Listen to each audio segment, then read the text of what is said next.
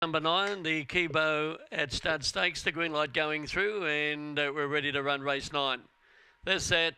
Racing now, beginning nicely towards the outside. Wild Miss Judy going with a Starburst Bassie, but in a race for the lead. Wild Miss Judy's going to cut over to run to the leader over Blue McQueen.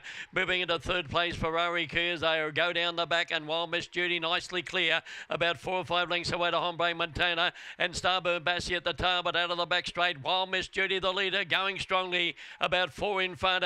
In second place, Blue McQueen, followed by Ferrari Key, but it's all Wild Miss Judy. She's too strong for them, and beat Blue McQueen.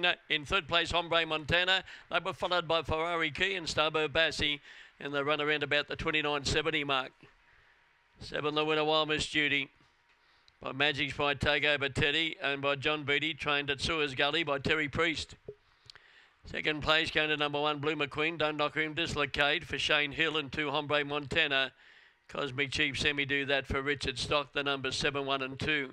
29.75, 508, 17.51, running to the line strongly in 12.24, 29.75.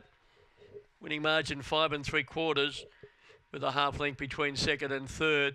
And that winner with the final tote on will pay about $2.10. 7, 1, 2 and 4 after race number 9.